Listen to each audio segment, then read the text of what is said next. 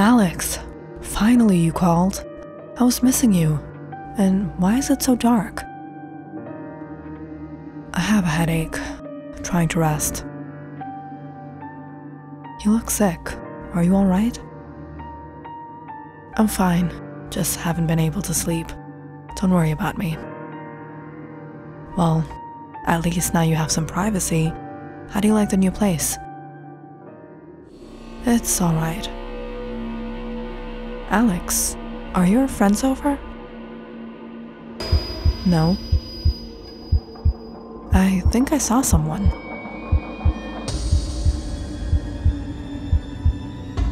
Meg, not feeling well. I'll talk to you later.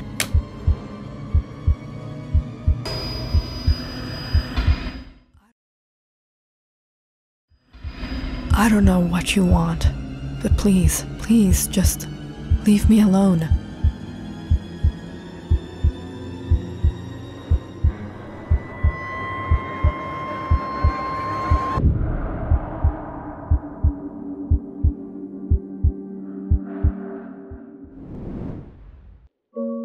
About 4 months ago, Alex landed an internship at BII Tech in New York City and moved here from his small town of Blackbird, Delaware.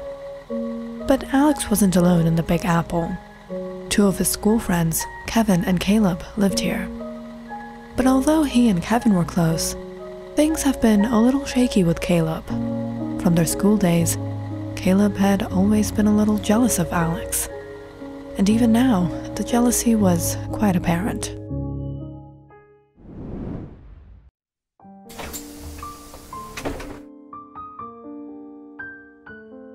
Welcome to the Big Apple, dude. Hey guys. Congrats on the job. So, you got a place to stay? There are a lot of cheap motels around here. No, Stop it, dude. Why would he stay at a motel? He's staying with me. After arriving to New York, Kevin insisted Alex stay in his apartment till he got a place of his own. Here's my humble abode. It's small, but trust me, this is as good as it gets in New York. Hey, so you are the best friend Kevin keeps prioritizing over me, Alex. Rachel, come on. I can't even talk to my friends. You never want to give me any time.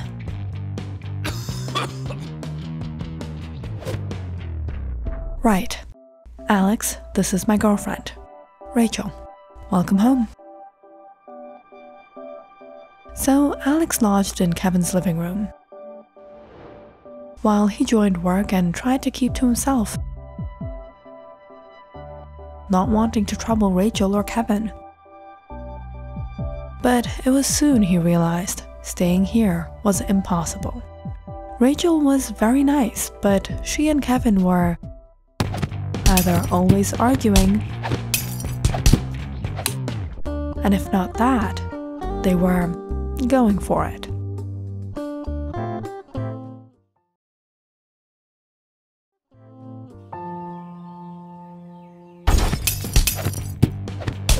What the?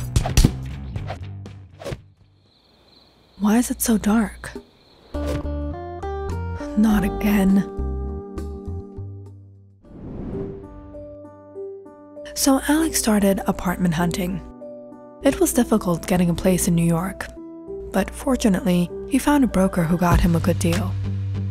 But the cheap price had a catch. The apartment was far and isolated, and practically trashed.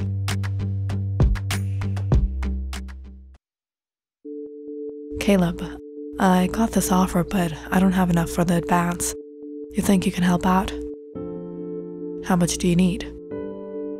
$1,800. I'll pay you back as soon as I can. Despite the rivalry, Caleb helped out Alex. He moved in the next week and invited everyone for a little housewarming party.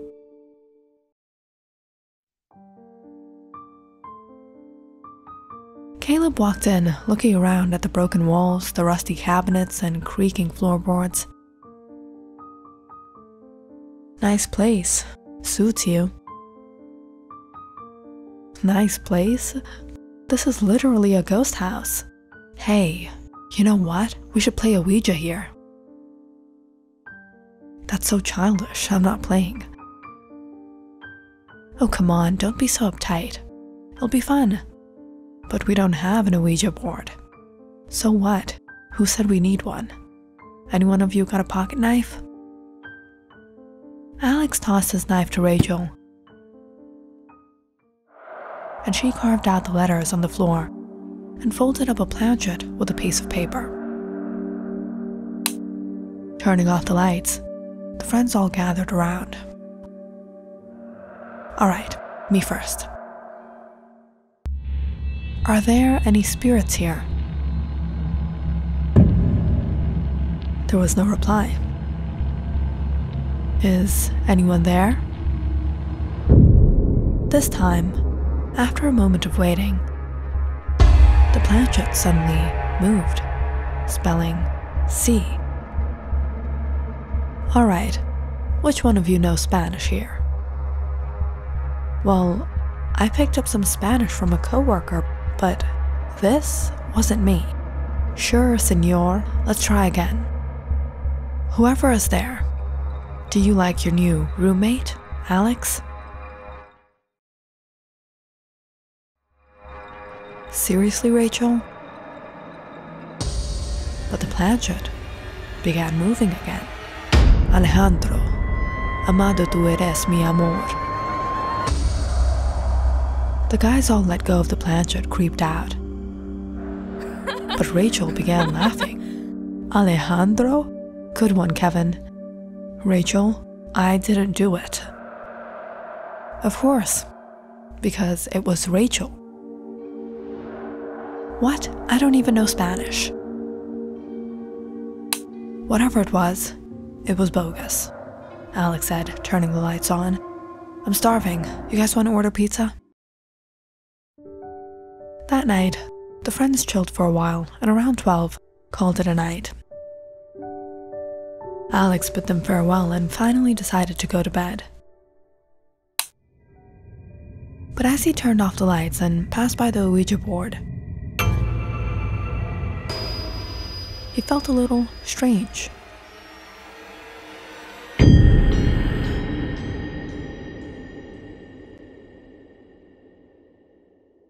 Alex shrugged it off and went to bed.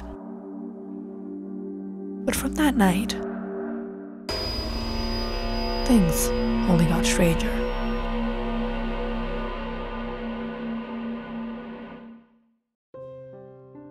The building was only 2 floors. Alex was on the 2nd floor, and an old woman lived on the 1st floor. It was always quiet, not a sound or a movement, but for some reason, Alex never felt alone.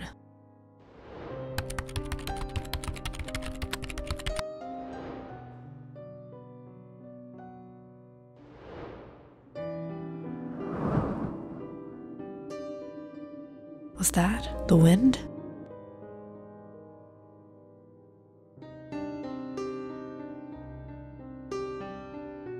What is going on?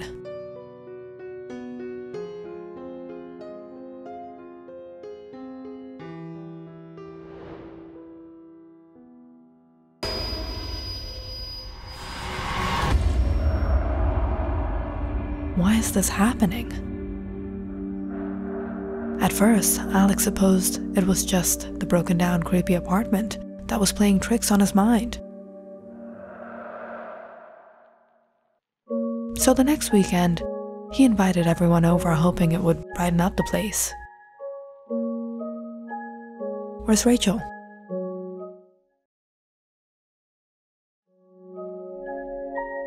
You know how girls are. We got into a fight. Don't know how long this one will last. Let me guess, a night? What? Nothing. So, when are you paying me back?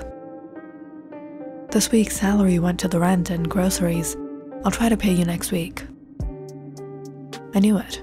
You're going to be one of those freeloaders. Embarrassed, Alex suddenly fell quiet, but Kevin quickly spoke up. freeloader? Have you forgotten how he supported you when you came to the city? Yes, and I paid him back. Dude, why are you so... Just about when an argument was to begin, suddenly the electricity went out. What happened? Electrical issues. I'll go check the main panel downstairs. I'll go with you.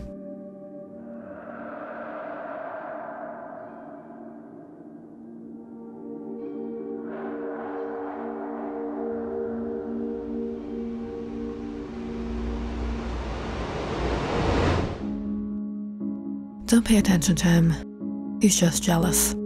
I told you not to borrow money from him. You could have stayed with me. It's alright, man. I should have paid him back first. No, dude, it's not right.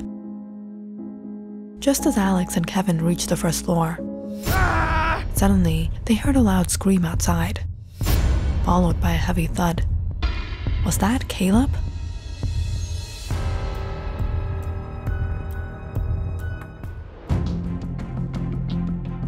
Alex and Kevin rushed outside to see Caleb on the ground. He had fallen from the fire escape. Dude, how did you fall? My leg... I saw someone. There was something. Someone? He's bleeding out. We have to get him to the hospital. Alex and Kevin rushed Caleb to the hospital. He had fallen unconscious, but fortunately, the doctors were able to treat him. You're awake. You're lucky you fell from the second floor and must have slipped in the dark. I don't know what happened. Where's Alex? He went to get some meds. Oh, there he is. Seeing Alex walk in, Caleb fell quiet.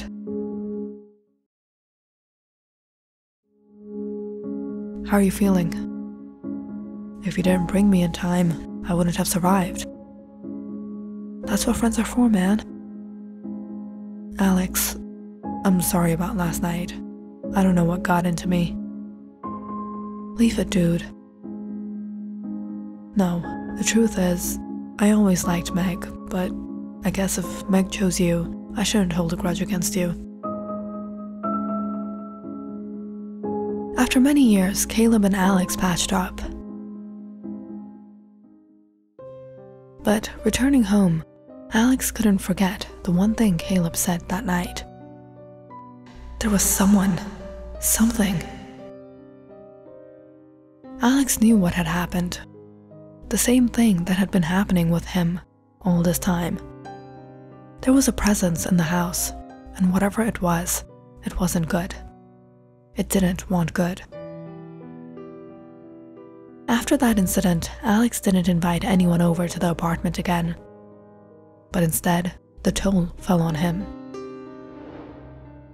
Every night, he felt something watching him. How did this happen? He started having nightmares and couldn't sleep.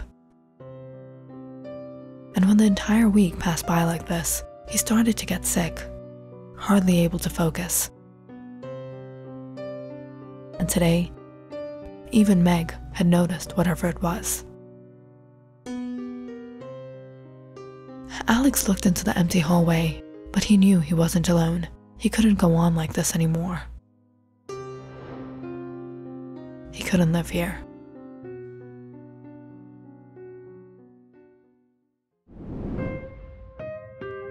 The next day, Alex met up with the broker. I need a new place. I can't stay in that apartment anymore. Why? What's the problem? Everything. The roof leaks, the walls are broken, electricity issues. I want to move as soon as possible. Alright, I can try, but you're the third person who's left this apartment. Third? What happened with others? Well, it all started after the incident. The apartment was initially rented out to a young foreign woman from Mexico.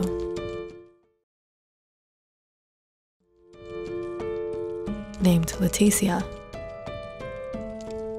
She and her boyfriend were living here together, but both were nothing but trouble. The young woman was a dancer at a nightclub, and her boyfriend was into all the wrong business: gambling, drinking. There used to be complaints of them constantly fighting, creating havoc in the apartment, trashing the entire place. I've been working day and night at that club, supporting you, and you've been cheating on me? Stop making a big deal. You knew this relationship was never real. Women like you are only meant to be used. Get out of my apartment. But since the landlord didn't live here, the question of eviction never rose. Until the day Leticia was found lifeless in the apartment. Her body was 3 days old. Police suspected her boyfriend, but the man was never found. He simply went missing. After that, no one rented the place for the longest time. But when the news had settled, a few people moved in, but they all left saying there was something wrong. They saw things, heard things, as if the place were haunted.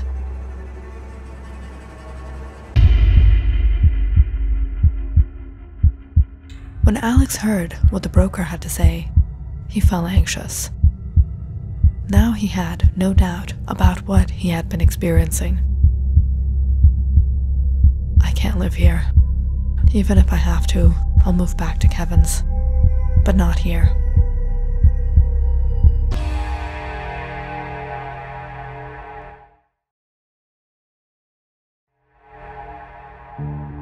Alex called up Kevin again and decided to lodge at his place till he searched for another apartment. But that evening, as he was packing up, the bell rang. Alex opened the door to a bouquet of flowers and a familiar voice. Surprise! Meg? What are you doing here? Alright. Now I expected a better reaction. I was missing you so much, so I decided to drop by. As Meg walked in, Alex couldn't help but feel the anxiety even more so. He had never told her what happened, and he didn't know if she would believe him. And now Alex feared something bad would happen. But what would he do? Where would he take her? Without much choice, Alex cancelled plans and had to stay back. That night, as Meg lay beside him, Alex lay wide awake, expecting the horror. But strange as it was, the night was silent. The next few days went by, and nothing happened. It seemed, ever since Meg came, everything returned to normal. Alex sat out in the fire escape, looking out into the city lights, as Meg joined him. Are you going to tell me what's been bothering you? It's nothing. I guess it was just your absence that was haunting me. Don't worry, Alejandro. I'll never leave your side, mi amor.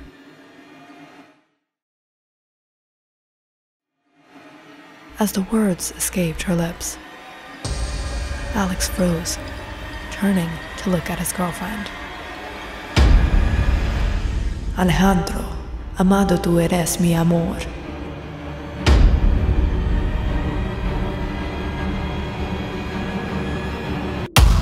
No.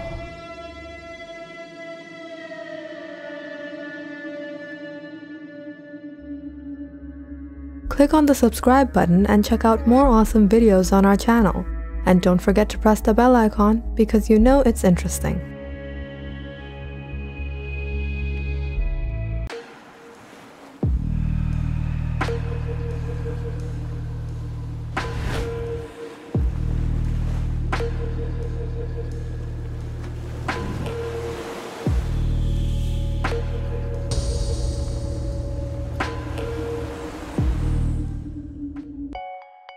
Stephen Woodrow is a young, successful entrepreneur running his own business in Boston, Massachusetts. He was quite well-to-do, had his own house, a nice car, and was simply enjoying his life. Recently, Stephen has been dating a beautiful young woman named Vivian. She was everything any man would want in a woman. She was smart, independent, entertaining, and gorgeous. The romance sparked almost instantly between them, and their relationship was progressing rather fast. The winter break was coming up, and on Stephen's insistence, he and Vivian were planning on a small vacation. So where are we going? I was thinking instead of somewhere big, let's go somewhere quiet and peaceful, where we can spend time together, just me and you. Sounds nice.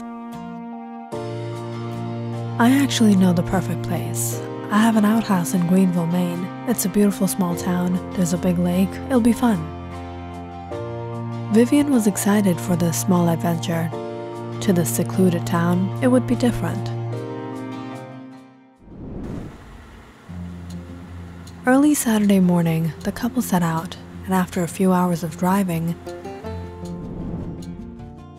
they reached Stephen's outhouse in Greenville late in the afternoon. However, Vivian wasn't too delighted about their vacation anymore. She had thought they would go somewhere warm and nice, and instead, this place looked like a deserted small town, and the weather was near freezing.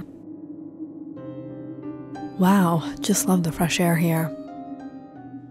Really, Steve? We came here for vacation? When you said isolation, I thought it would be only us, but there's literally nothing here. It's not as bad as you're thinking. Trust me, Viv, you'll love this place. I have a friend here who owns a restaurant by the lake. Let's go there for dinner tonight. It'll be fun there. Alright. After dropping their things and freshening up, the couple took a small drive and reached an open restaurant by the lakeside. But it was absolutely empty. This is what you call fun? Are you sure this place isn't closed? It's actually very beautiful here in the summer. But in the winter, I'm guessing we'll have to buy sandwiches from a deli, if there is even one of those around here.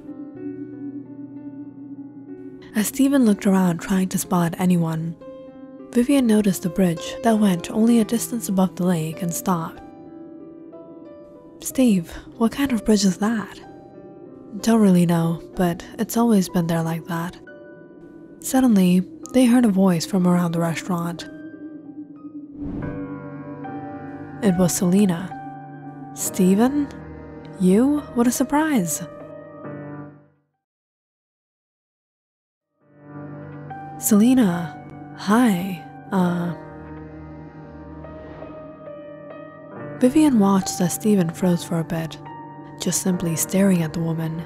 He didn't move his gaze from her. This is my friend, Vivian. You mean girlfriend? Vivian awkwardly smiled at Selena. Hey.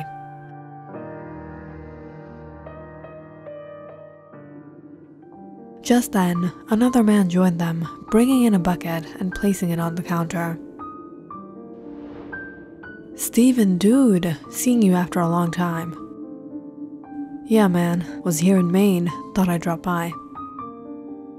And you brought a guest this time. Yeah, this is Vivian, my girlfriend. We thought we'd come on vacation here, spend a few days in peace and quiet. But is the restaurant closed? Well, business is good in the summer, but people don't really come in the off-season. So yeah, the restaurant is closed for winter. But Selena and I usually fish and fire up the grill back here. I hope you guys like salmon. You have to join us tonight. Sure, sounds great.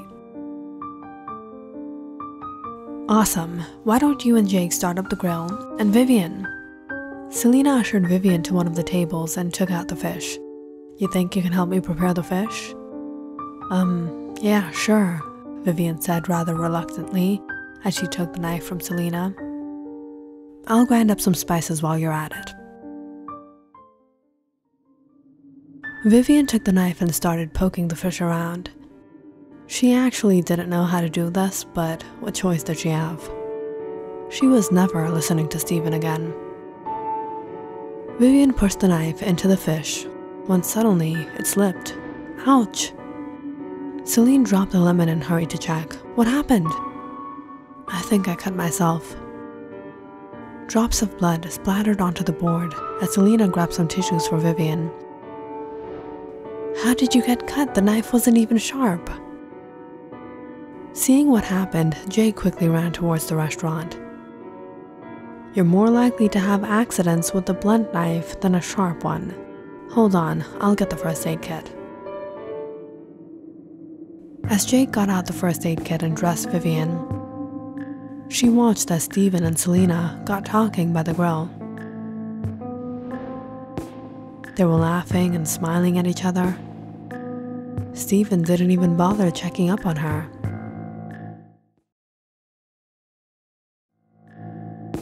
Seeing the look on Vivian's face, Jake chuckled. I know how you might be feeling, but don't mind them. They've been childhood friends. Steven actually used to have a crush on her.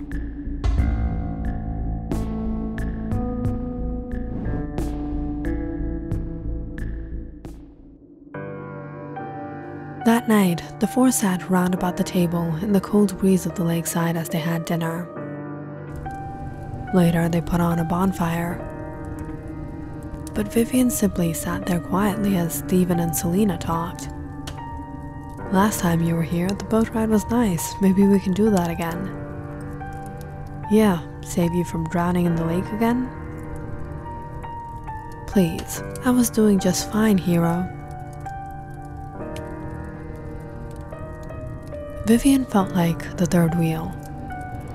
It was late around 10 that she had just about enough. Steven, I'm not feeling too great. Can we go home? Yeah, sure.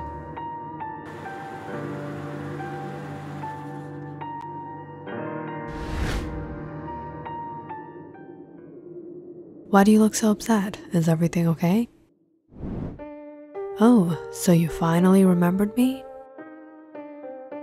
What are you talking about? Steven, why did you really bring me here? So we can have some alone time together. Out of all places, here where your crush that you are clearly still hung up on lives married to your friend. Why? So you can rub me on their face? It's not like that. We're just close friends. Close friends? How do you even know these people? I thought you grew up in Massachusetts. I can't remember. Oh, so now you can't remember. Maybe that's why you were flirting with her all night, right? Ignoring me. Don't think I'm stupid, Steven. Come on, Vivian, don't ruin the vacation. I'm not ruining anything. It's you. You ruined everything when you made it about her. This vacation was supposed to be about me and you. But you know what? I don't want to be here anymore. Steven was shocked seeing Vivian pack up. Viv, don't do this. We were supposed to stay for a week. We haven't even gone hunting or hiking in the woods. Right, so you can dwell in the past once more? No thank you.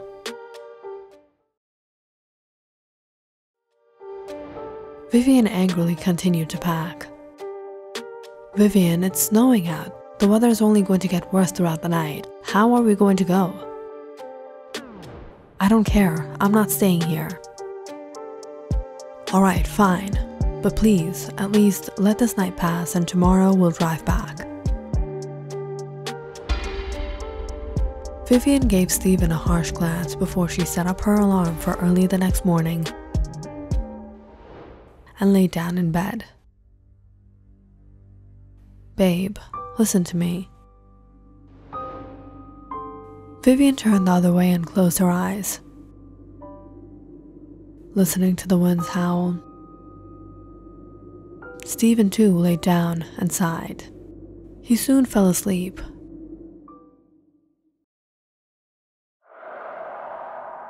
But sometime into the night, as he shifted in bed, he realized Vivian wasn't beside him. Did she leave? Worried, Stephen quickly put on his jacket and took his gun before he stepped out. It was 2 a.m. Where could she go at this time? Stephen noticed the car parked in the driveway, so she couldn't have gone back. Vivian? Noticing footsteps in the snow behind the house, Stephen started following them. Vivian! It was snowing heavily out. Stephen trudged through the piercing winds when he suddenly spotted a figure. Vivian? Stephen was bewildered seeing her condition without any clothes, the temperature in the negatives.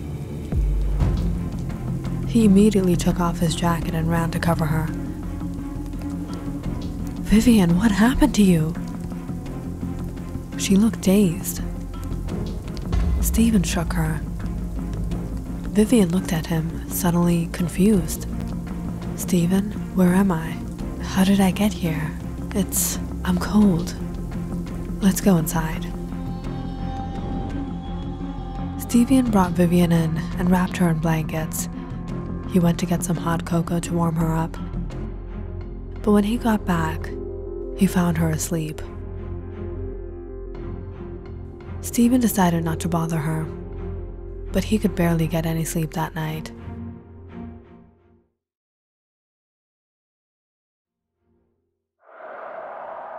The next morning, when he got up, he found Vivian out in the patio, sitting and watching something.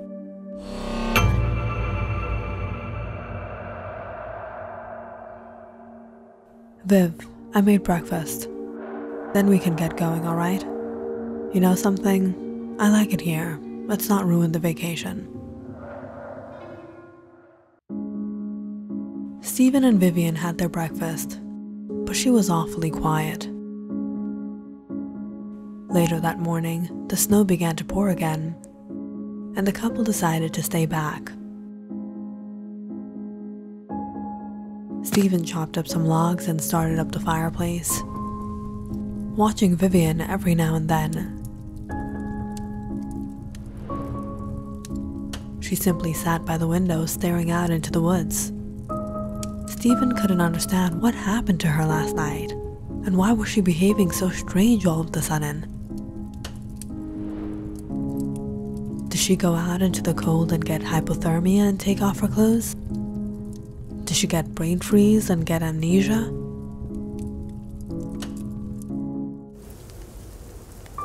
The snow continued to pour all day. Sometime around 10, Vivian offered to cook and had her dinner early and went to sleep.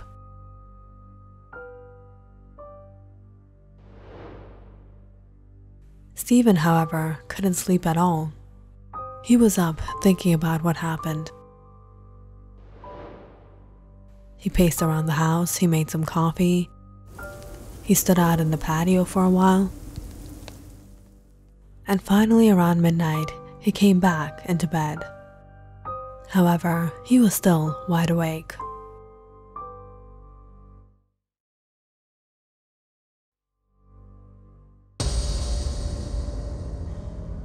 Sometime around 2 again, Stephen noticed Vivian get up and walk out. Where is she going? Stephen slowly got out of bed and followed her. Wearing just her pajamas, she walked out into the cold. Stephen watched as she walked towards the woods. He followed her, realizing she was taking the shortcut to the lake. But how could she know about this route? he had never told her. Stephen was absolutely shocked. It was freezing cold, but Vivian seemed not to react at all. Within about half an hour, they reached the lakeside. Where is she going? Vivian continued to walk to the bridge, where Stephen suddenly noticed two people. It was Jake and Selena. As Vivian was to walk up the stairs, Stephen ran to stop her. Jake, Selena, what is going on? Vivian, stop! But it was as if Vivian was in some sort of trance. As Stephen went to get hold of her, Jake pushed him back. You're not worthy to step on these stairs. Stephen stumbled back, watching Vivian take off all her clothes. As she reached the top, he suddenly saw a figure appear in front of her, waiting for her.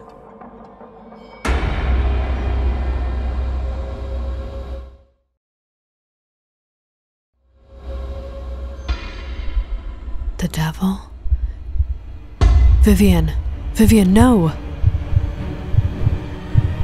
And in an instant,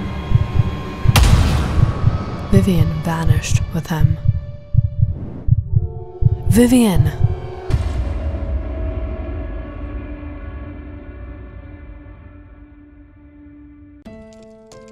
About 4 years ago, Stephen had come to Maine to buy an outhouse in this scenic small town.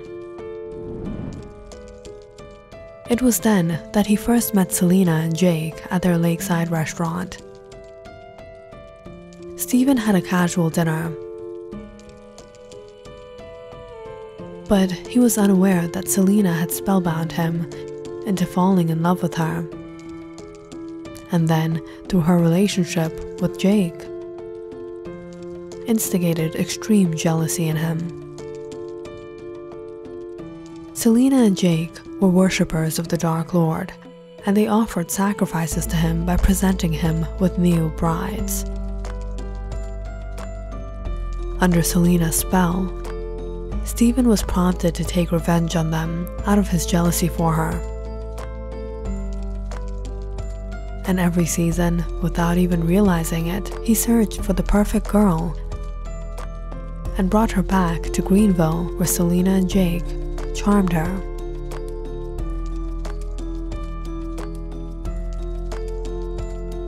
And offered her to the Dark Lord. And every time the ritual was complete, Stephen would forget and soon be off to find for them a new bride. And the circle of sacrifice would never end.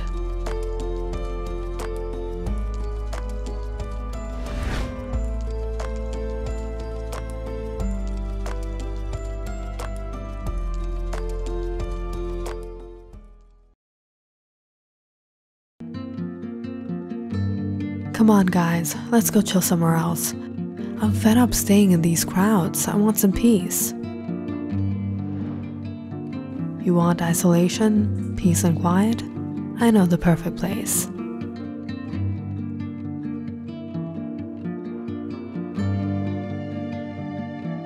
Click on the subscribe button and check out more awesome videos on our channel. And don't forget to press the bell icon because you know it's interesting.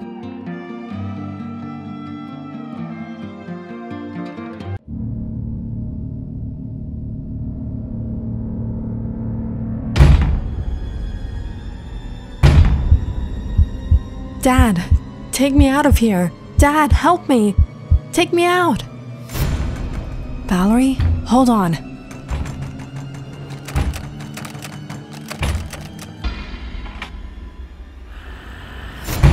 Dad, help me.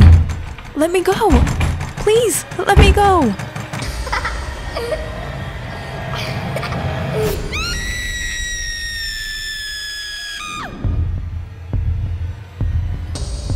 Stand back, Valerie. I'm gonna break this open.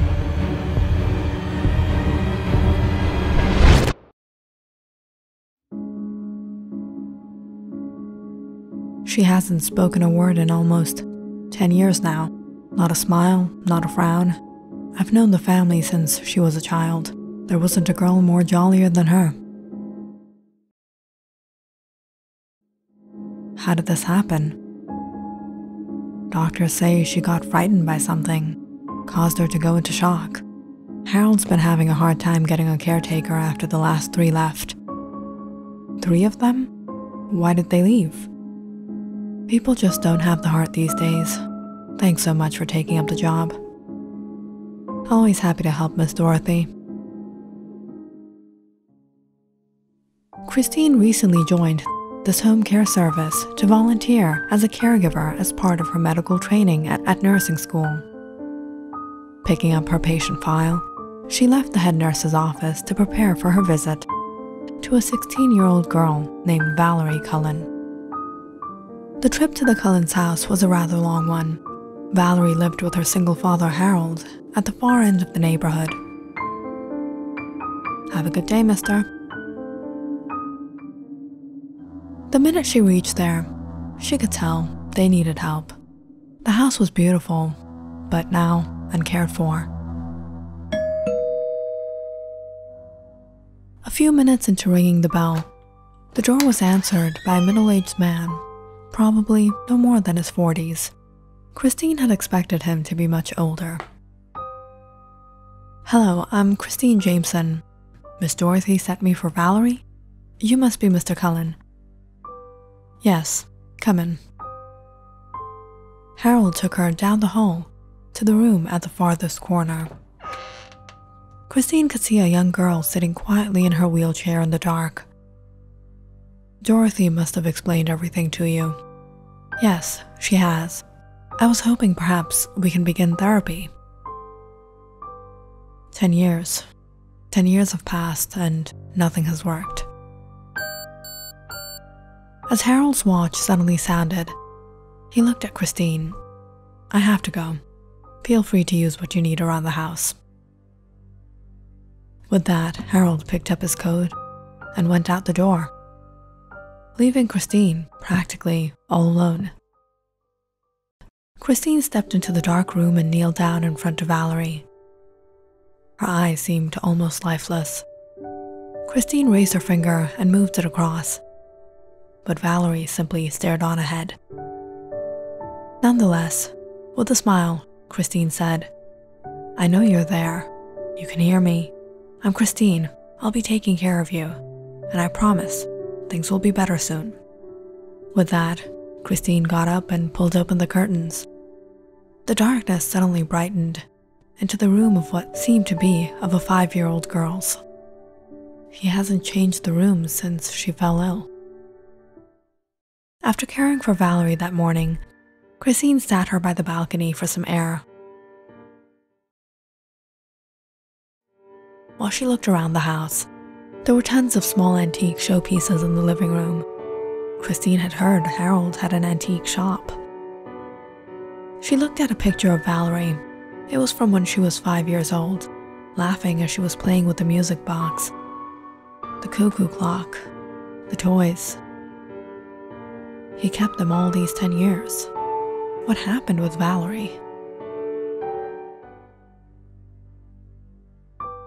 In the next few days of coming to the Cullen household, Christine noticed how isolated and alone Harold was. Perhaps depressed, so she would try to ease things for him. She would clean up the house and cook dinner for them. Mr. Cullen, the weather is quite chilly today. Would you like some coffee? No, you can close the door on your way. But Harold stayed to himself in his study.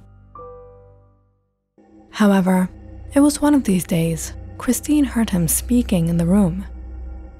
Please, please give her back to me. Who is he talking to? Christine curiously peered through the door to see him standing to the corner of the room in front of an old armoire. Is he praying? In the next few days, Christine often noticed him speaking on his own and spending a lot of time just staring at the old armoire. What is it with that armoire? Do you know, Valerie? Why is your father so harsh? Come on, follow my voice. Guess I'll have to find out myself. It was one of these days while Harold was out at a shop. Christine went into the study again and stood in front of the armoire. It was broken. He repairs almost everything. Why not this? She pulled it open to find it empty inside. Nothing but a thick layer of dust. Christine quickly went to Harold's desk and found a screwdriver. This should do the trick. But just as Christine turned, she froze, seeing the armoire closed. Did I close it? As she held the handle to open it again, suddenly it got stuck. What is it stuck with? As she tugged onto it, all of a sudden, Christine's eyes fell upon the small gaping hole on the panel.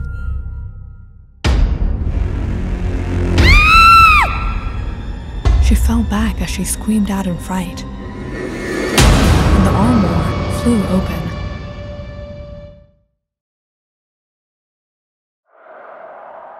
Before Christine could figure what happened, Harold rushed into the room. What happened? There, I saw someone inside. It was staring at the open armoire. Harold fell quiet. What are you doing here? I was just cleaning up. Stay out of my study. I'm sorry, but I really saw... You mistook something. Please leave. Hearing his harsh tone, Christine left, knowing she was the one who was prying here. But ever since that day, she got curious to know what she saw. Who does your father talk with, Valerie? Is there something he's hiding? And what did I see? Despite Harold's warning, the next time he was out, Christine couldn't help herself but to go back.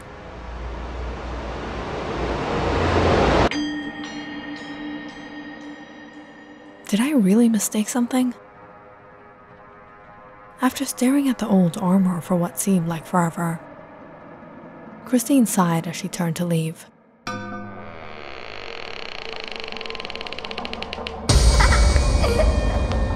It was just then that she heard a faint laughter, the sound of footsteps scurrying off. Christine turned to find the armoire open again. Who's there? She immediately rushed to the armoire and looked behind it, around it. But the room was empty. I'm sure I heard a voice.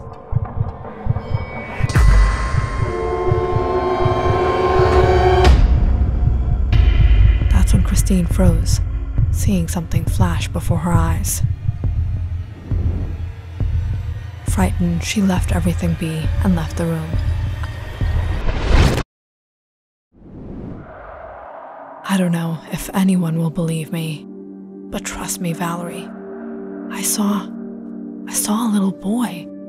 I can't tell your father I was snooping around in his study again, but I know he's hiding something. What do I do? How are things going? It's been alright, but what? Has something happened? Trust me, Dorothy, I'm not making this up. I really saw it. Saw what? There's this broken armoire. I've seen Harold speaking in front of it. And I heard things. I saw a boy. Listening to Christine, the look on Dorothy's face changed. The last nurse said the same. The same? Dorothy, I know there's something Harold's not telling me. What happened to Valerie? What is it with that armoire? Look, Christine, I didn't want to scare you off, but believe me, things weren't always like this. Harold and his wife, Amelia, moved here almost 20 years ago. We used to be neighbors. That's when he first opened up his antique shop, and they were doing well. When Amelia got pregnant, they were the most happiest couple. But after she passed away, Harold went through tough times. He was very attached with his daughter. Oftentimes, he would take Valerie with him to the shop and stay there. Wow, Dad, this armoire is so pretty. This wardrobe is so pretty. Can I keep it? Please, Dad, can we take it home? Harold would buy these antique items from auctions in various places, repair them and sell them at the shop. But that armoire, he kept for Valerie. My name is Valerie. What's your name? Johnny? What are you doing in there? Come out. Don't be scared. Valerie, who are you talking to? My friend Johnny. Yeah, we play hide and seek together. But he always hides. Harold overlooked the matter. Kids have imaginary friends. But soon, things started to become strange.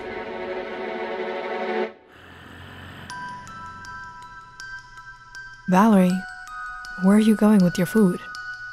Johnny's hungry, Dad.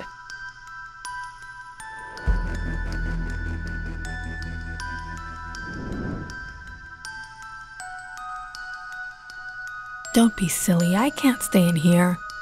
Hold on, I know what you can do.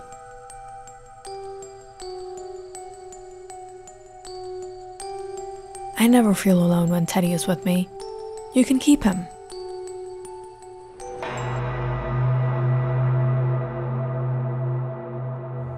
As the days went on, instead of getting over the strange little games, Valerie seemed to get obsessed with the armoire. Every morning, Harold would find her inside. It seemed she was awake the entire night. Valerie, where are you?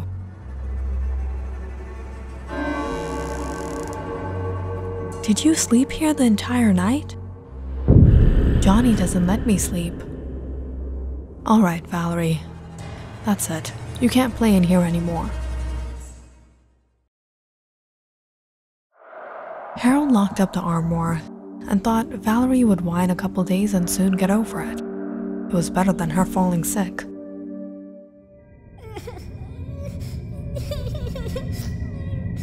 Johnny, are you crying in there? I'll open it.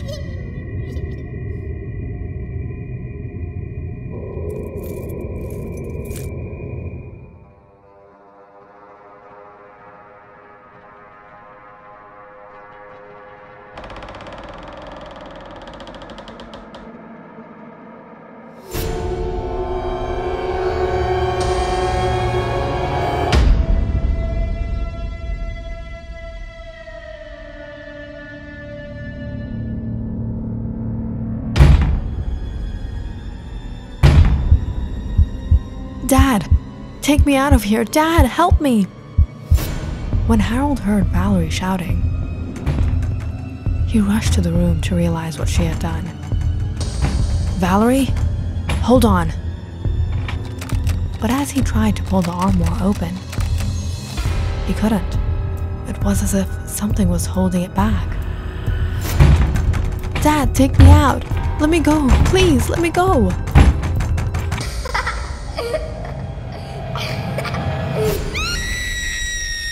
The moment he heard a strange voice and the sound of his daughter's scream, Harold knew something wasn't right. Stand back, Valerie. I'm gonna break this open. Harold broke the armoire to find his daughter laying unconscious inside. Valerie! Valerie! No one knew what happened that day, but Valerie's been like this ever since.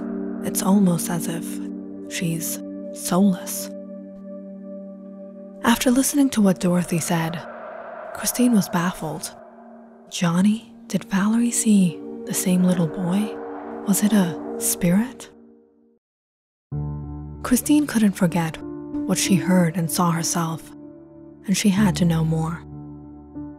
Harold got it from an auction. There must be some paperwork. Inspecting the armoire and looking through all of Harold's things, Christine soon found a receipt file dated back to 1990, when he had bought it. Gyllenhaal auction. A friend of mine bought this armoire from here about 10 years ago. Would you be able to tell me who originally owned it? This armoire, it's quite old. It was sold from a church. Can you give me the address?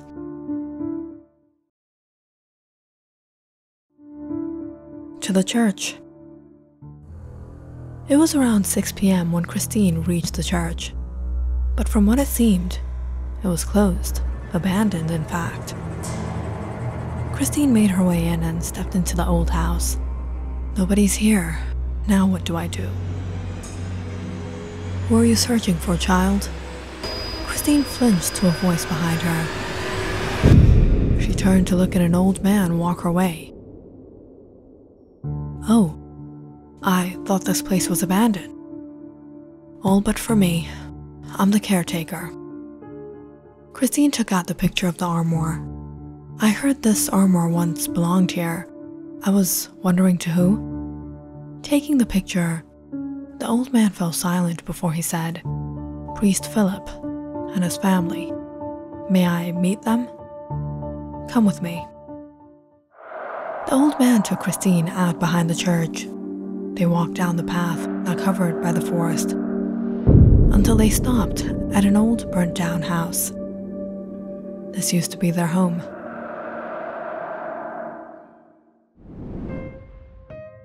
It was almost 30 years ago. Priest Philip used to work at this church while he lived in this quarter. The clergy members all respected him and looked up to him, and so did the townspeople. But there was something about Priest Philip that no one knew.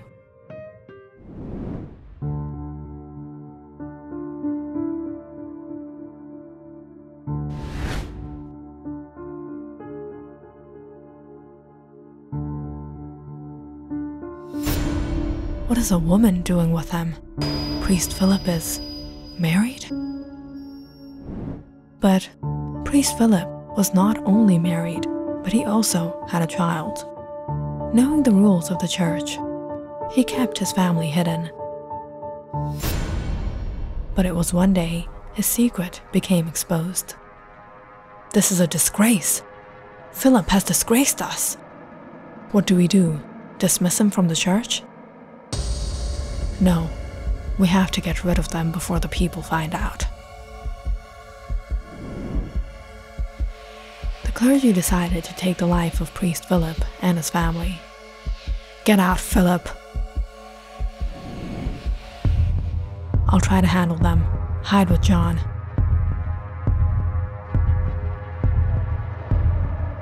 But when Philip opened the door that night, trying to reason with them, the men all barged in. Anna, his wife, quickly hid her little boy in the armoire. Hide here, okay, Johnny? Don't come out unless you hear my voice. But Mommy, I don't want to be alone. I don't want to be alone. It's all right. Lay down on this pillow and take a nap. Where is that vile woman?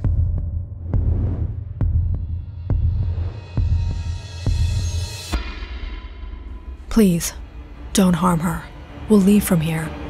We'll leave this town. You deserve death. That night, the clergymen took the life of Priest Philip and his wife, rid their bodies, and set his house on fire. I used to work here as a caretaker back in those days. I witnessed what happened, but I couldn't do it. I witnessed what... There's a fire in the church. There's a fire! By the time the folk nearby rushed to set it out, it was too late. There's a child in here. John had passed away in the armoire, too afraid to come out. No one knew what happened to Priest Philip, but with him gone, people stopped coming to the church, and eventually, the church was closed and his things were auctioned off. But what brings you here, child? To return something that belongs here. It was almost 10 at night, but Christine immediately returned to Harold's. Christine, what are you doing here at this time? Harold, I know what happened with Valerie. You know nothing. Go home, Christine. Harold, listen to me. Your daughter is trapped. What are you talking about? After Harold listened to everything Christine had to say that night, he was shocked. What do we have to do? Return him home, so your daughter can return home.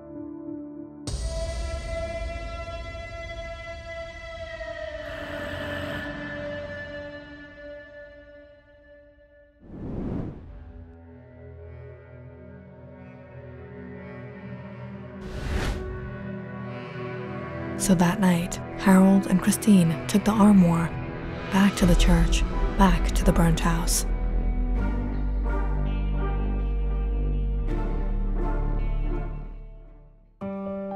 You don't have to be alone anymore.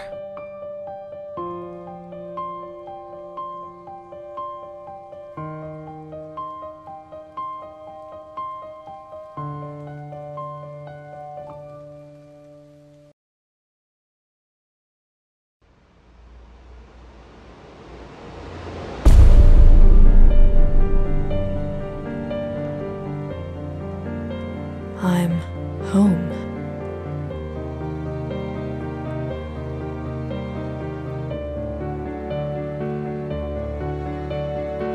Click on the subscribe button and check out more awesome videos on our channel.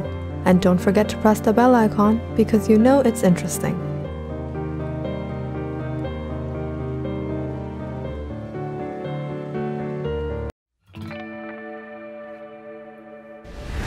Alyssa Cole and Gail Brennan were location scouts at the BII Film Production Studios in New Zealand. They had recently been hired by an advertisement company who wanted to shoot a commercial at a picturesque and scenic location. So Alyssa and Gail got to work, searching various locations throughout the country. When Alyssa pitched the idea of checking out the small town of Lake Tekapo, she had been there a long time ago. The location was surrounded by mountain ranges, was known for its beautiful lake and exotic flowers. Sounds like our perfect honeymooning destination. I'm in. Our honeymooning destination? Stop dreaming, Gail. Well, I'm not a photographer, but I can already picture us there, together. You know, when I first started working here, I knew you were going to be trouble. What? Then something must have went wrong. Hold on, let me walk by again. And this time, Alyssa, focus on me, okay? We're aiming on achieving love at first sight. Alyssa shook her head, letting out a chuckle. You're such an idiot. Everything about her job was exciting and awesome. Except for Gail. It wasn't that he wasn't a good guy. He was nice, he had money, even decent looking. But he was head over heels for Alyssa, a young woman who wasn't looking to date right now.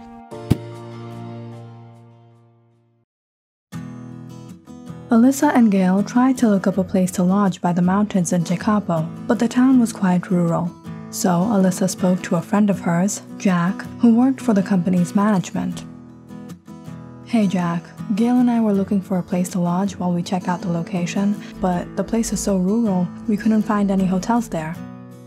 Alright, I'll speak to the management and see if I can arrange something for you. So Jack arranged for them to stay at a farm ranch in Tekapo. So Alyssa and Gail headed out on their 6 hours journey from Blenheim to the small town of Tekapo.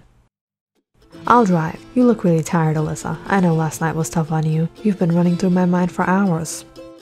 "How do you come up with these cheesy pickup lines, Gail?"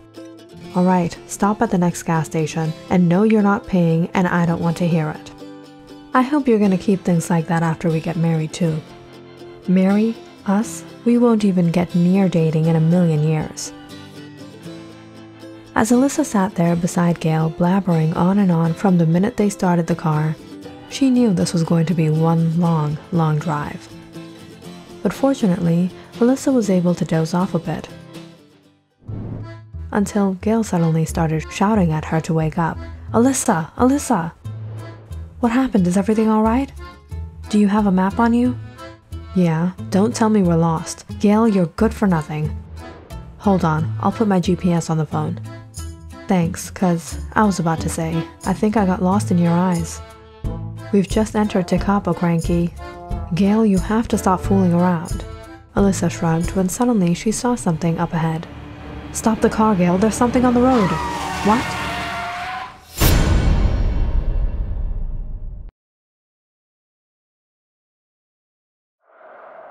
Gail pressed hard on the brakes. They had stopped midway on a small bridge entering into Tekapo. "What is that thing?" Alyssa got out of the car to inspect what was laying in their way. She was shocked to see it was a cadaver of a mountain goat. "How did this get here?" she said, scrunching her nose. She suddenly jumped back, seeing maggots and worms oozing out of the animal. "Hey, are you alright?" "I'm alright, but this is so horrible." "What animal is this?" "Looks like a mountain goat. If we drove over this, we definitely would have had an accident. The bigger question is who drove over the animal and left it here in the first place." "Thanks, Gail. Thanks for giving me nightmares." "Hey, if you don't have nightmares, then how am I supposed to cuddle with you at night?" "Don't even think about it." It was within 20 minutes that they arrived at the ranch. "You must be Miss Alyssa Cole. I'm Kaya Hart, the caretaker here." "Good morning, Kaya. This is my coworker, Gail Brennan. This ranch is sweet, and the scenery, I can watch it for hours. I'm pretty sure we're gonna settle on this one, Alyssa. You'll also enjoy the lakeside. It's the time of the year the flowers are blooming." "Wow, looks like we made it on the right time then. By the way, Kaya, I was just wondering, are there also a lot of goats around here in these farmlands? We would have arrived earlier if we didn't have to stop at the bridge." "We found the cadaver of a goat on the road." The look on Kaya's face suddenly changed. "A goat?" "Yes, you don't believe me, do you? It was quite a disturbing discovery." Kaya started shaking her head with worry. "This is a sign of bad luck, Miss Cole. It's the sign of the Goat Man." "Goat Man?" Gail chuckled. "What's the Goat Man?" "It's not a matter of joke, Miss Cole. It's the legend of the Goat Man. Everyone living around here is well aware of it and its consequences. A long, long time ago, there was a man who lived in this town. The people didn't like him because he was known to be lecherous and lewd and had cynical tendencies.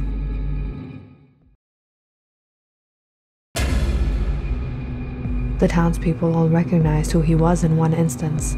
His disheveled hair, goatee beard, and crooked ears. He was lanky and tall.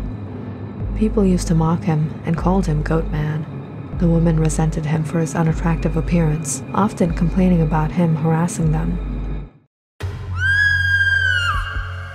And it was one day that he was alleged of taking advantage of one of the young women who happened to be the daughter of an influential man. That's when the townspeople went out to hunt the man down and bring him in for justice. However, what resulted from the angry mob ended up being a reason the town was to be haunted. The man died in the mayhem. He wasn't taken to the graveyard, but rather out in the open fields where he was buried. And the next day, bypassers found the grave disturbed, dirt scattered around. a putrid odor emanating from it, and the body of the goat man missing. No one was able to find it, and it's since then that these horrible things have been occurring in this town. Seeing signs of the goat man is a curse of impending doom.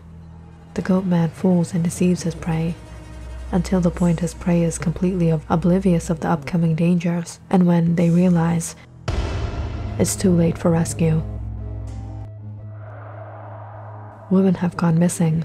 Their remains have later been found violated, snatched of their innocence, and then murdered. This is a legend, right? Have these crimes actually occurred? Yes, Mr. Brennan. I've seen a young woman in that condition myself. This is why we don't let our families out alone or after sunset. And the townspeople think the goat man is behind it.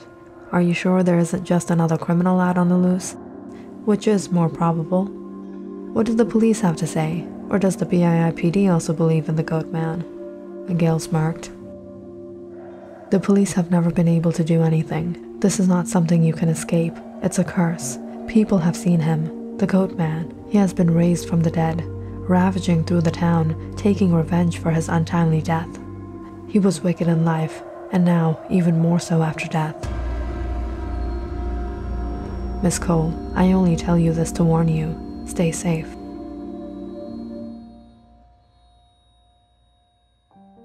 Alyssa and Gale enjoyed the little horror story they heard from the housekeeper, but they obviously didn't believe any of it. After freshening up, the two went out to walk around the area. The mountain ranges were about an hour's walk away, but the scenery was simply gorgeous. Alyssa and Gale started walking through the Rocky Mountain grounds, taking pictures for their portfolio. However, Alyssa kept looking behind her upon every sound, every snapping twig and dry leaf. Don't tell me she scared you. Well, this place is a whole lot creepier now that we know the legend that haunts everyone here, and now I wish I threw that rotting goat's horn on you. It's just a ridiculous urban legend. Let me repeat, legend. Forget it. Come on, there's a waterfall up ahead. Let's check that out today. After taking many shots of the location, Alyssa and Gale returned to the ranch house after sunset. Kaya had prepared food and cleaned the bedrooms for them. Miss Cole, I'll be heading home now. I'll be back tomorrow morning. You have to leave already? Why don't you join us for dinner? Thank you, Miss Cole, but I have to get home. It'll be sunset soon. After Kaya took leave, Alyssa and Gale had their dinner and went to bed early, preparing to explore more of the area the next day. The night went by peacefully in the secluded town tucked in the mountains, nothing but the sound of the nature, the winds, the crickets chirping.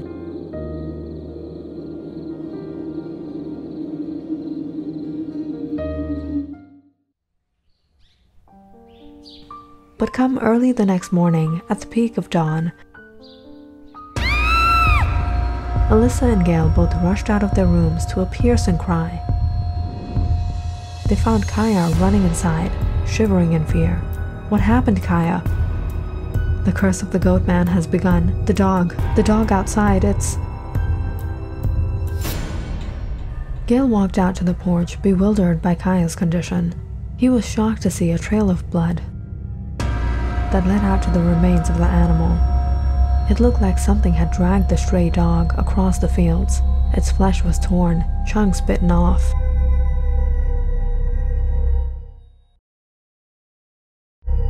How could this happen? Are there coyotes around here? No, Mr. Brennan. This was no coyote. This is another sign of the goat man's curse. Miss Cole, it is you I fear for. Young women have fell victim to the goat man. What if something happens to you? Kaya, you're overreacting. We'll be fine. No, I'm sorry. I'm sorry, Miss Cole, but I can't stay here any longer. Kaya, wait! But Kaya was too petrified to even speak. She dropped the house keys onto the counter, pleading with her hands before she ran out the door. Feeling a little awkward and creeped out being left alone in this ranch, Alyssa called up Jack and told him what happened. I really apologize about what happened. Kaya is usually very hospitable. I don't understand why she behaved like that. But now what? I don't know if I'll be able to arrange another housekeeper so soon. It's alright, Jack. Gail and I don't plan to stay here longer either. I'll lock the place up, and when I'm back, I'll come by your place and drop off the keys. After breakfast, Alyssa and Gail hiked up to the top of the mountains, where they took some more pictures. They would wrap up on work today and perhaps leave tomorrow. It was around 9 p.m. the two returned to the ranch. They sat down to look over the pictures of the sites they had selected. This is the perfect place to shoot the commercial. Mountains and a lake in the background, the flower fields. What do you think, Alyssa? Alyssa suddenly noticed something in the pictures. She scrolled through all of them, focusing on a strange shadowy figure in each one. Alyssa widened her eyes, dropping the camera. Gail, tell me you don't see that.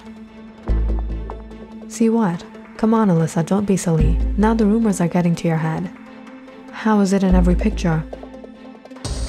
It's behind us in this one. It's just the shadows of the trees. Suddenly, the two heard a noise outside. Alyssa hurried to the windows and peered outside. Nothing but the swaying tall grasses in the field.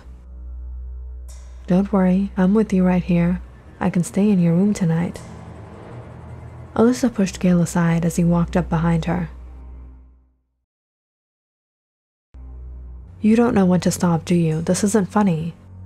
Who said I was joking? A little fun can help change your mood now, can't it? Alyssa started to feel uncomfortable by the way Gail was eyeing her. Gail, you're just crossing the line now. You know I'm not interested, so just back off already. I'm going to bed, she said before she stormed off to her room. But just before she locked the door, she peered out and shouted down the hall, "Make sure you keep your windows locked." The first half of the night went by tossing and turning to strange noises outside, until Alyssa finally went to sleep. But hearing some strange noises sometime before dawn, Alyssa woke up again. She went out to see the matter, but she found Gail's bedroom empty and couldn't find him anywhere else in the house. And when she found his phone laying on the ground in his room, she started to panic. Did something horrible happen? Was Kaya right all along? Alyssa hurried out to search for him, when suddenly she spotted him far out on the field, just sitting there in the tall grass. Alyssa ran to him, panting. What happened to you? What are you doing out here? You scared me. Alyssa was a little shocked by Gail's silence. He didn't even look at her. Was he avoiding her now? Had she been a bit too harsh the night before? Gail? Some noises woke me up. Then I came out. The weather was nice. I thought I heard something too. Come on, let's go inside. How long have you been out here? Why? Did you miss me? Well, I never said I don't care for you. Without saying anything, Gail got up and walked back inside, while Alyssa followed after him. Are you upset with me or something? Gail chuckled as he went inside. Alyssa watched him lock the door, standing there with his back to hers. She could see the smirk on his face. What's so funny, Gail? Why are you behaving so strange? You couldn't sleep thinking about me, could you? What? That's how they all fall into my clutches. They hear about me, they spot me, they want to find me. What they don't know is that it's I who finds them. What are you talking about? Are you scared of the goat man, Alyssa?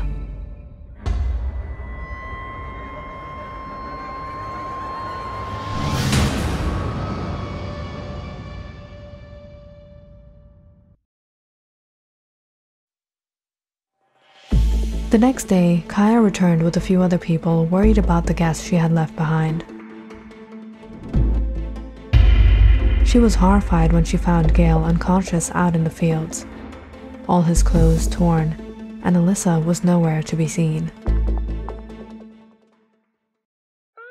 Gail was taken to the local hospital while police set out in search for Alyssa Cole. They let out a canine unit, and after a long search throughout the whole morning, they finally found her remains high up in the mountains, but they were bewildered by her condition. She had been taken advantage of, bruises, marks all over her body, and strange as it was, they were all made by teeth. The woman was bitten all over. Alyssa Cole's remains were immediately sent to the forensic lab, while the police awaited to question the surviving victim, or the culprit himself, Gail. Officer, the results have come in, but this doesn't make sense at all. The bites on the woman weren't made by a human, it was an animal. The DNA found on her body, however, was that of Gail Brennan's. What happened over there? Where were you? I don't know, I was in my room. Did you not even hear her screams? The last thing I remember is going outside in the middle of the night to some strange noises. I don't know what happened.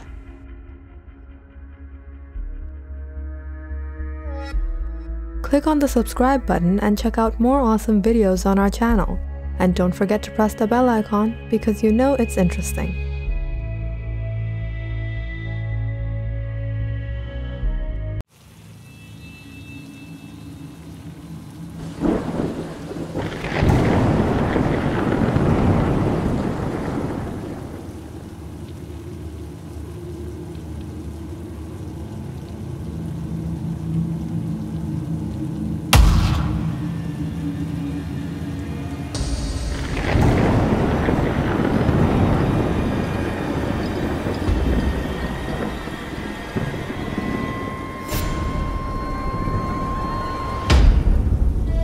I have to tell her everything.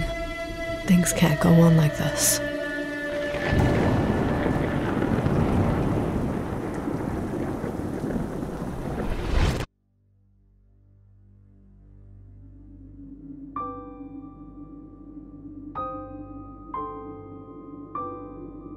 Claire.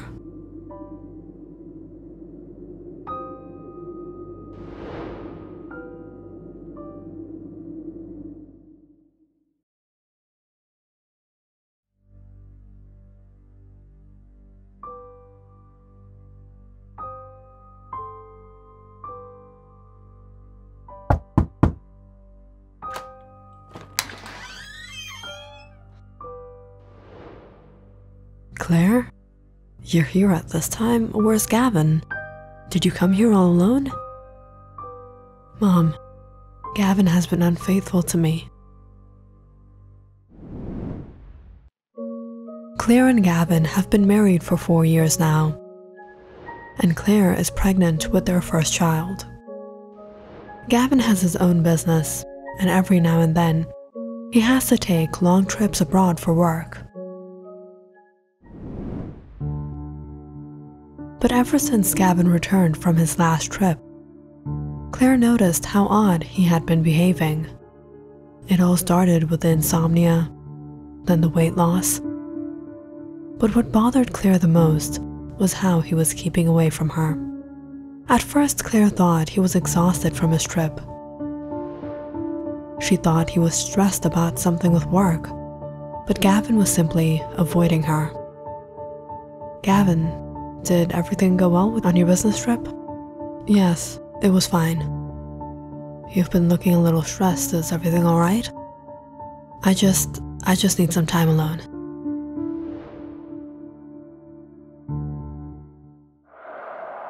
It wasn't only that Gavin was staying away from her, but it seemed that he was surprised or startled by her presence.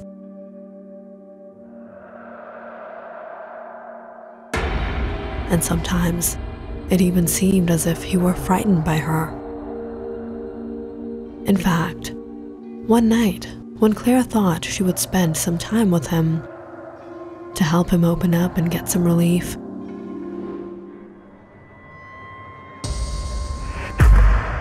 Gavin pushed her away. Get away from me. Gavin, what's wrong? Why are you being like this? Claire couldn't mistake the look of fright in Gavin's eyes. She just didn't understand what he was so afraid of. It seemed like he wanted to tell her something, but he was hesitant. But tonight, he finally confessed. He had been unfaithful to her. Claire felt so shattered and betrayed. She didn't have words for him. For the moment, she just needed to get away. So she packed her bags and went to her mother's place.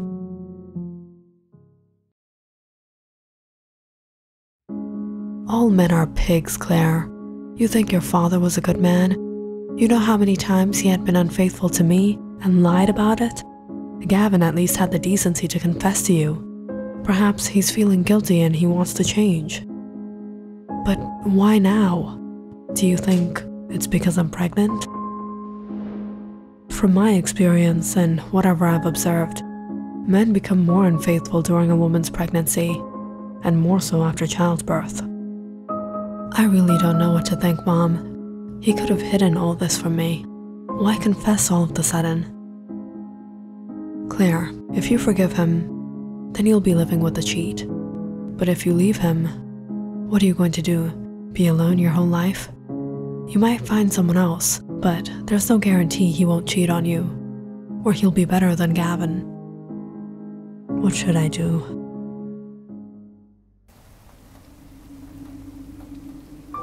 With Claire gone, the house was so empty and silent. Gavin felt so heartbroken and devastated. He was tormented by his guilt. He didn't know how much longer he could take this. Suddenly hearing a faint noise in the room, Gavin turned around hoping Claire had returned. But there was no one. But as he stared into the darkness, he suddenly heard that noise again.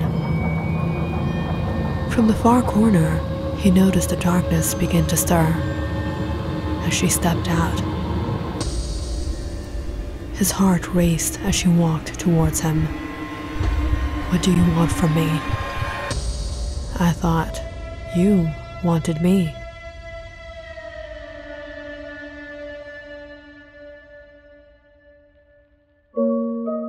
Gavin and Claire's relationship had always been close. He truly loved her. But since Claire had gotten pregnant, they hadn't been spending much time together and had become a little distant. In all this, Gavin was set for another one of his business trips out of the country for a few days. He booked into a small motel by the shore, a bit secluded from town, hoping for some privacy. Welcome to Seaside Motel. Here's the keys to your room. We don't have room service here, but the cafeteria is open till 10, where you can have your meals. And if you need anything else, feel free to call the reception. Thank you. By the time Gavin wrapped up on work and returned to the motel, it was around 6 p.m. every day. In the evening, the weather would be calm and soothing, and he would walk out towards the cliffside to relax.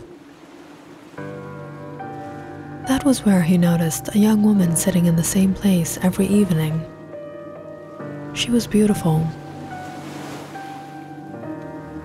And sometimes Gavin caught himself staring at her.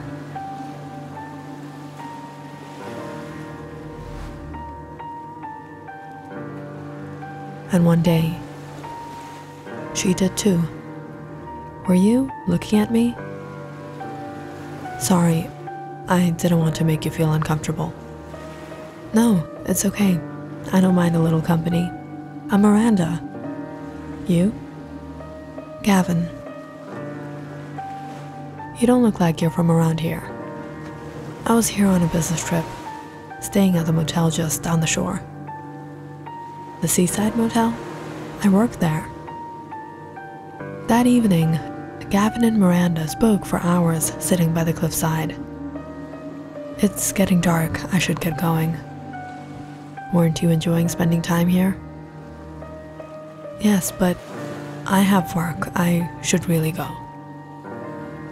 Gavin bid her farewell and returned to the motel for the night. It had begun to rain, and listening to the droplets hit the ceiling, Gavin soon fell asleep. But sometime into the night, he woke up hearing a noise. Opening his eyes, he realized there was someone in the room.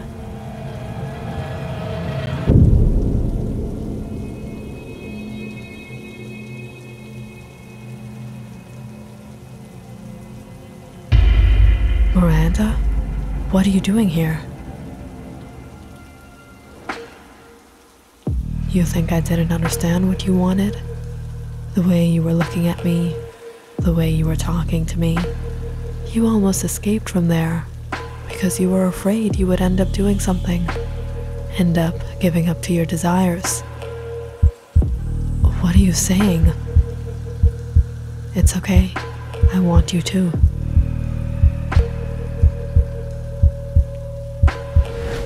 Miranda and Gavin spent the night together.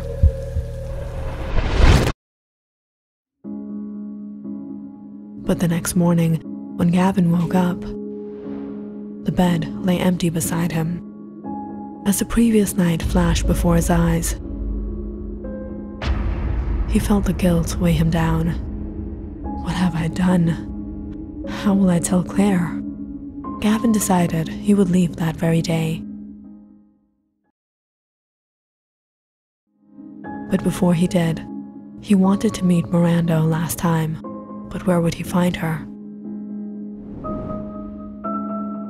Mr. White, is there anything I can help you with? Hello, is Miranda here today? Miranda? Who? She told me she works here. She has long brown hair, green eyes. The man looked at Gavin strange as he took out a picture from the drawer and showed him. Do you mean her? Yes, this is her. What? That can't be. It's not possible. Miranda is no more.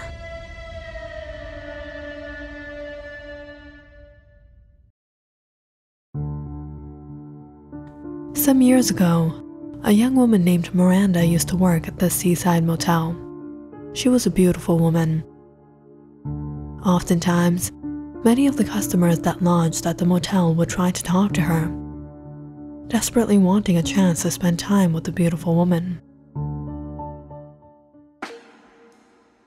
And Miranda too used to seduce them, to take advantage of them. However, one of these days, things got out of her hand when she tried to blackmail one of the men. And in rage, he threw her off the cliffside. Miranda's body was discovered 2 days later, washed up on the shore.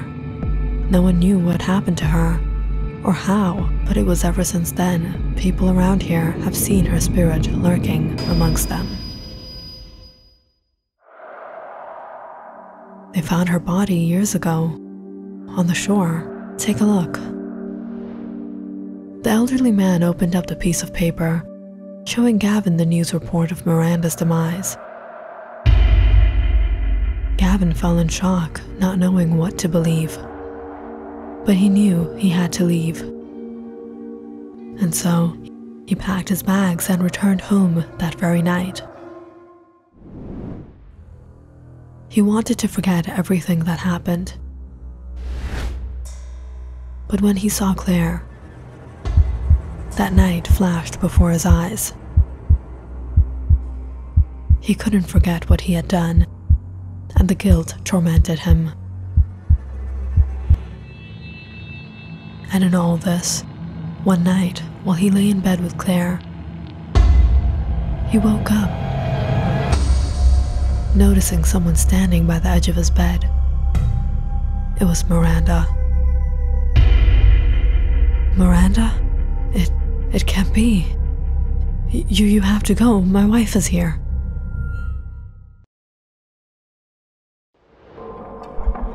When Gavin turned to look at Claire, he was horrified when he saw Miranda.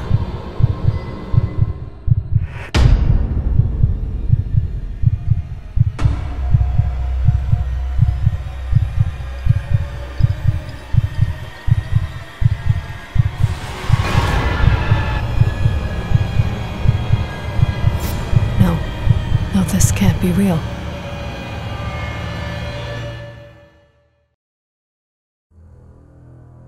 Gavin felt like he was losing his mind, and things came to the point where he couldn't tell what was real and what was not. Whenever Claire came to him, he saw Miranda. And that night, when Claire came to console him, thinking it was Miranda, he pushed her away, almost hurting her. Gavin was devastated by what happened. He knew things couldn't go on like this, and perhaps the only way he could escape this guilt was through confession. "I'm sorry, Claire. I lost control. I fell to the temptation. I've been unfaithful to you."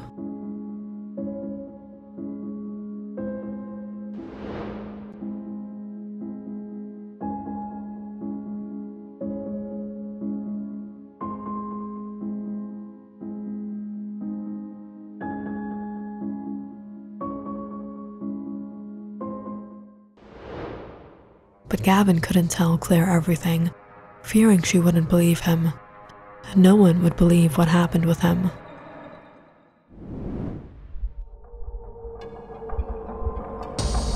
Now you will live with your demon.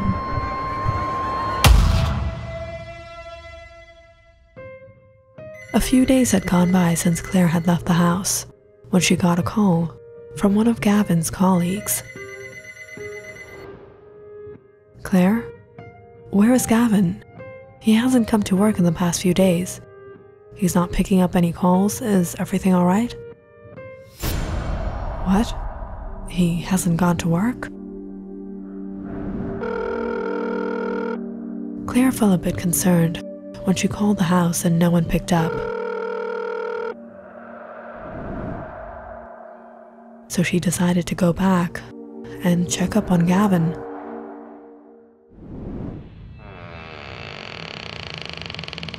That night, when she opened the door, she found the house pitch dark.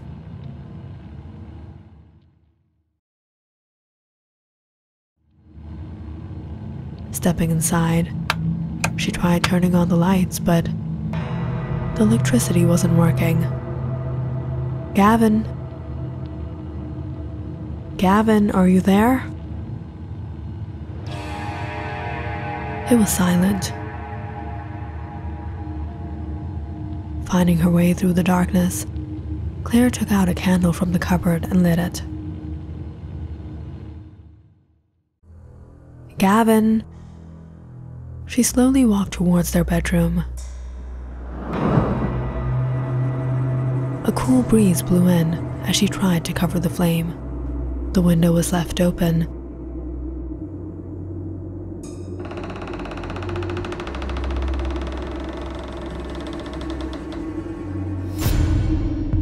But when Claire stepped inside, she was shocked to see Gavin slumped over on the table. Rushing to him, she checked his pulse. He was unconscious. "Gavin, wake up! Gavin!" But Gavin was irresponsive. Claire immediately picked up the phone to call for help, but there was no connection.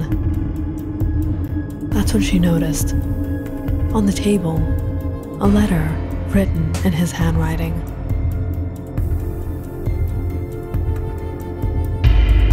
Claire fell in shock as he read everything that happened with Gavin on his trip, about Miranda, about that night.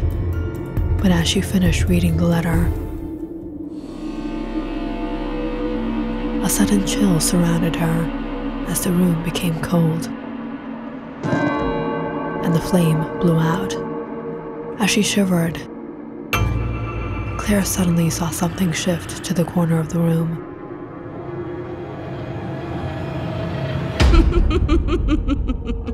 She froze, hearing a faint laughter as a woman stepped out.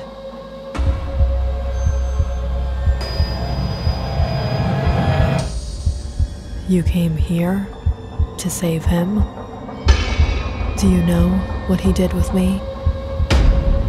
How he made love to me? How he loved my body? As Miranda approached her, Claire fell back in fright. She stared at her in awe, until she gathered up her courage and got up.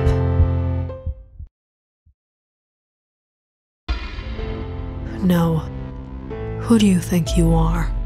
You're nothing but a seductress. You seduced him. You took advantage of him. You're not his wife. He didn't commit to you. He would never give his life for your honor and your security. He is my husband, and this is my house.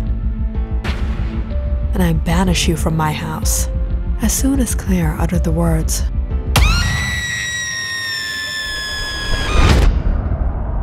Miranda vanished. The eerie chill around her slowly lessened. The strange presence no longer lingered in the room. It was over. Claire immediately ran out to the phone booth down the street and called for help. 911, what's your emergency? I need an ambulance right now.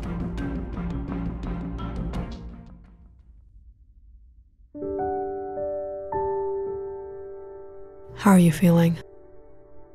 Better.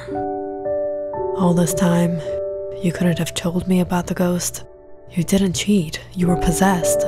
Whatever you saw, whatever you felt, it was all a delusion, a haunting. I thought you wouldn't believe me. I couldn't believe it. You know I'll always be by your side.